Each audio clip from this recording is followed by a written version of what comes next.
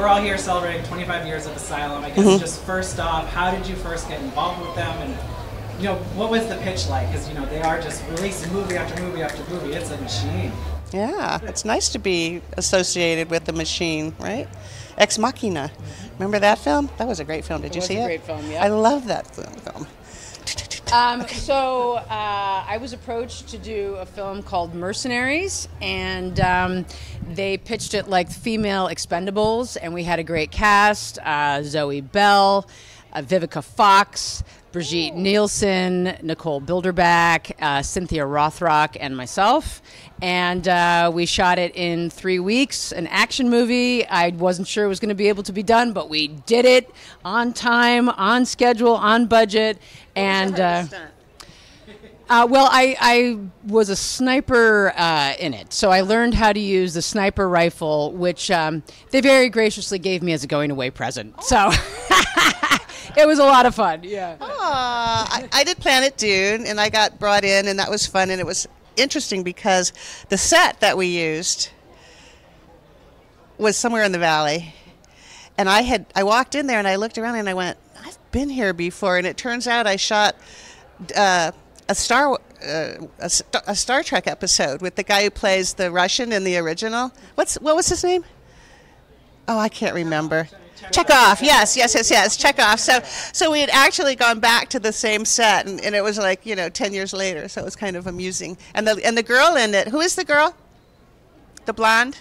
No, they don't remember. Once we've done our Emily Gillian. Yeah, she was great. I really enjoyed her in it when it finally came out. So, yeah, this is show business for you. Once you're off the set, I can't remember any lines after I've said them. What did we shoot yesterday? I have no idea. Once it's gone, it's gone.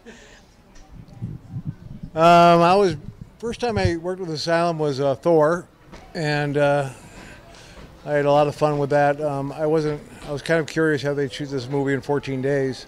And I was actually amazed how good the crew was, how good the production was, and actually how good the film turned out. And then from that point on, been dealing with David Latt and Ramawi, and all the people at Asylum, and we've done some really good films together. And then we just finished Time Pirates, which with Tubi, which we're really excited about, and it'll be a lot of fun. But we're just a good group to work with, and we've just had a lot of fun. Do you find that, especially now with all these streaming options, that direct-to-video is not really what it used to be? The whole business is the whole business. Wild Yeah, West. it's changed exponentially. I mean, the streaming thing, and I think it's predicated part on COVID too. That whole lockdown. I mean, it just blew up, and so people need content, and they need good content, and it's one of those things where it's a new venture, and it is a wild, wild west. You're absolutely right,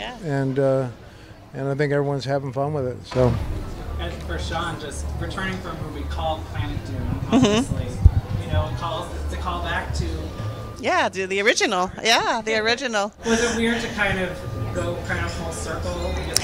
If you survive your first 10 years in show business, there's nothing weird after that. Everything you've been exposed to, you've seen, you've heard, it's all just one long kind of adventure that you get used to after a while if you're lucky enough to have longevity.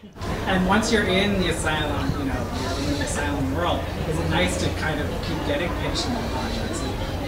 Yeah, I'm pitching one to David later on today. I have an independent film studio myself now called Trio Entertainment. We just wrapped on a film called Vice and Virtue, in which I also star. And we are talking about future co-projects together with Asylum. So, yes, we'll be going down that road. Yeah. During the panel, there's this pitch meeting, basically, where people are going to pitch ideas for a new Asylum movie. Yeah. What kind of things, I guess, would you be looking for in a new film? A dance number? Yeah, I mean, I'm open to whatever. I really like good stories, compelling stories, and generally ones that evoke some kind of thoughtfulness when you leave the theater or you walk out of the room in which you're watching it. Whereas I like completely shallow and superfluous. I really don't require that much intelligence or deep deepness or anything. I love superficial. We've been talking about a lot of stuff, me and David and the Asylum, and I know we got something coming. Well, we have this one thing. We'll post this after the panel, so you can feel free to spoil. No, this is something. But anyways, we got some stuff they're working, because anytime I work with those guys is a blessing, and it's fun, and they're just a good group to work with, and so we got a lot of things in the pipe. And last question I have for you is just about coming to a convention like this in general. What do the fans most want from you when they come to a table meeting? I think they want to show off their costumes that they wear. Yeah. I think they're like, I'm dressed as weirdo person. Yeah, no, they love it. They get a chance to wear their costumes. I think that's what Comic-Con is in general. Yeah, it's been 2 years since they've been able to come back, so they've been gearing up for a couple of years. So I think they're all very excited. Any special requests? My most special request, and this has happened to me twice, has been to sign. It was an arm and a shoulder, and then the person has gone out and gotten it tattooed. Oh, Lord, and then they come back and they show me. There was one young woman who took off her sweatshirt, and she had sleeve tattoos of autographs. On the left was the actors that she liked, and on the right was singers. So that's weird. Yeah. I'm sorry, that's weird. I've seen Rachel from Blade Runner tattooed on several people, and my youngest son got a Rachel tattoo, and I was like, when I saw it, I was in shock. I don't get it, but you know, yeah, they do. All right.